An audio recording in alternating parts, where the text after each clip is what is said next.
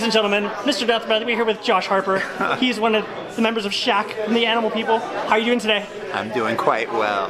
So let me ask you, how does it feel to have your story finally told?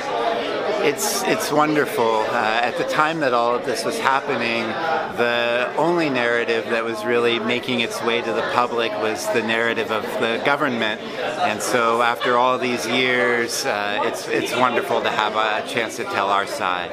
I have to tell you, what you guys did, you guys have such big hearts, and the way you stood up to Huntingdon, it really showed that you guys have power.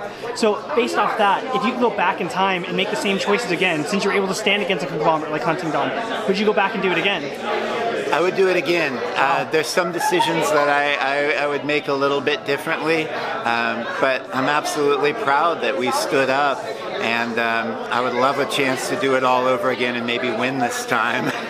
Some would argue that you guys had a victory because you were able to pull funding, which really shows a lot. I mean, you guys did a great job. There were a number of victories that we had during the course of the campaign that were historic in nature.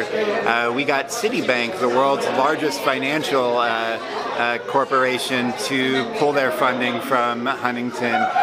We got Charles Schwab to delist. We got the New York State.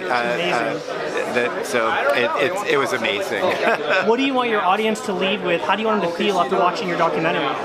I want them to understand that they have the power to change this world. I want them to understand that with the right degree of organization and the right amount of heart and fight, that any issue that we have, that we can make better. Thank you so much, Mr. Harper. You have such a big heart. You're incredible. Thank you. Thank you. Thanks so much.